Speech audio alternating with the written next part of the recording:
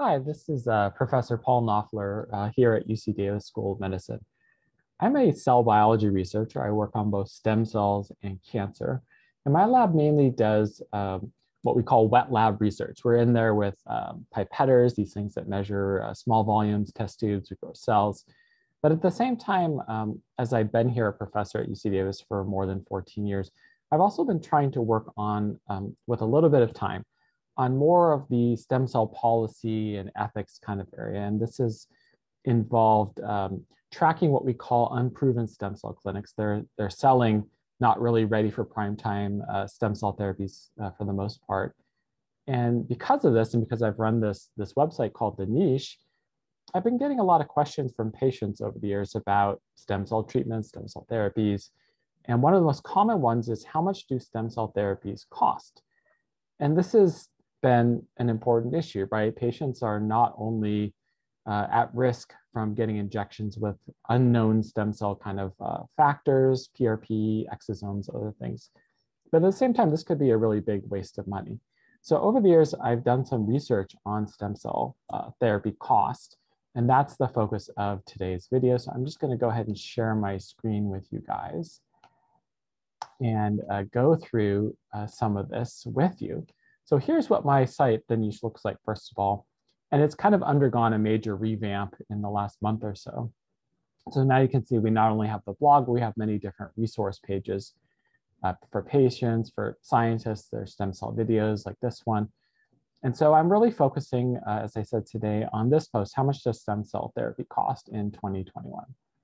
So one place we should start is by noting that this video is not so much about established stem cell type of therapies. And by this, I mean like bone marrow transplantation, cord blood used for blood cancers, kind of like cord blood used in the place of bone marrow stem cells. Those things are generally covered by insurance. Those are established, there's data there. But instead, today's video is really more focused on what's being offered kind of on more, I would say, like on the open market in a direct to consumer kind of fashion by clinics. So here's this post, and you can see by this table of contents here, there's a lot going on here, but I'm going to try to make this very understandable, concrete, and really just kind of get to the point on a lot of things. So as I was saying, bone marrow transplantation, cord blood used in the place of bone marrow, those kinds of things are generally covered by insurance. What's offered by stem cell clinics is not. And so what this means is that all the cost pretty much goes to the patient's family. One of the things we've seen a lot in recent years is that patients have turned to online fundraising like GoFundMe because they don't have enough money. The clinics are really, demanding these high prices, and the patients just don't have the money to pay for that. And so they'll turn to online fundraising, which opens up another can of worms, because oftentimes patients, they feel like they need to sort of tell their story on like GoFundMe. And this can kind of be an invasion of privacy for themselves, right? So in terms of the cost, here's a graph of data I collected. You can see here, this was last year. And you can see the most common price paid was between $10,000 and $20,000 for a stem cell treatment. The second most often was between $2,500 and $5,000. And then there are a range of other prices. So the general, there are a couple of sort of take-home messages from this. One is that there's a real wide range of costs, right? Some people are paying, like 1 in 16 people or so, are paying $100,000 or more per stem cell treatment. That's huge, right? Other people have said they got it for free or for whatever reason, or paid less than $2,500. What this all sort of can be boiled down to is that there's a wide range, but the average is probably around about $10,000 right now.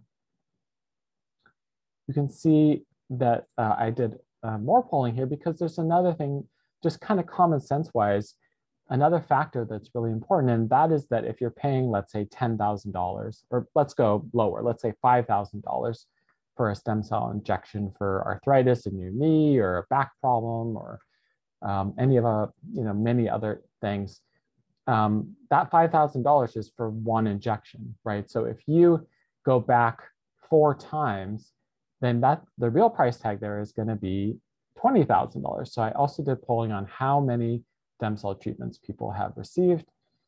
And, again, most people it's one, quite a few people, maybe up to 10, some people up to 20, and then some people well beyond 20. So, you have to keep this in mind, even if you're only, quote unquote, only paying $5,000 or only $10,000. These things can get really expensive over a period of months or years. Sometimes the clinics, to try to sort of make patients, I think, relax a little bit more about this issue, will offer discounts on your second or third kind of treatment, but still the numbers can really add up. And again, insurance is not going to help you out with that. So in terms of this question, why do stem cells cost so much? First of all, we already talked, insurance doesn't really cover it. I think another thing is just that stem cells, there's a lot of buzz around that sort of idea of stem cells being helpful, and these clinics are kind of capitalizing on that. The actual real cost to the clinic to make these stem cell, injections, if you will, or to buy them from a third party and then to inject them is actually pretty low. So there's a pretty hefty profit margin here. I've been collecting data on the price of stem cells for a number of years. And again, this is not perfect, kind of data in the sense that I'm just asking people to self-report what they've paid. But I think it gives you a general idea. And the polling from 2019, so if we go back a little bit further, it seems like the price was a little bit lower. So perhaps not surprisingly, things have gone up. There are a lot of other things out there in the stem cell world that people are paying a lot of money for, and these include just stem cell pills, like supplements. To me, these seem basically like totally a waste of money. So I don't think it makes a lot of sense to spend $100 for, a bottle of what's supposedly some kind of stem cell supplement that's basically like a milkshake or just a bottle of water. Regulators have taken note of a lot of marketing for stem cells. So the FTC, the FDA are out there. We already talked about insurance. We talked about patient fundraising. So looking ahead, maybe to kind of wrap things up, will costs go down? Like I said, looking at older data, costs seems to have actually gone up a bit in 2020 and now in 2021. It's more complicated, right, because of the pandemic. But I'd expect, generally speaking, that the costs are probably going to go up. It's possible for some things, if there's more competition, there are hundreds of these clinics all around just in the US. If they're really strongly competing with each other, that could drive costs down. But probably the costs are going to go up.